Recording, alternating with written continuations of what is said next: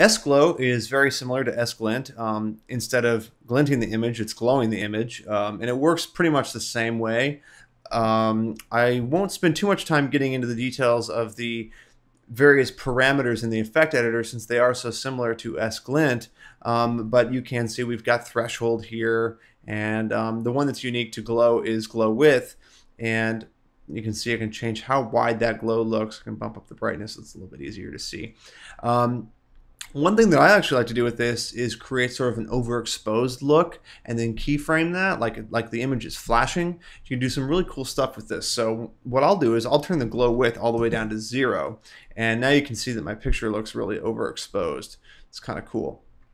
And then we can start setting keyframes on our brightness and keyframe like every 2 frames and make the picture sort of flash, which is really neat. So let's copy that 0 keyframe there and go forward 2 frames, paste, and then I'll copy my bright keyframe and then go forward 2 frames and paste. So you get this flashing look, which is kind of cool. Now, if you want to get, this could also be used to create sort of like a lightning, you know, the glow from lightning. And what I might do is make it look blue, sort of blue. So, you know, tint your glow. Whoops, not that color,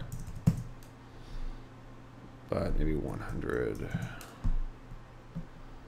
Sort of a lightning blue. Endless creative possibilities with this. It's a lot of fun. I love S-Glow.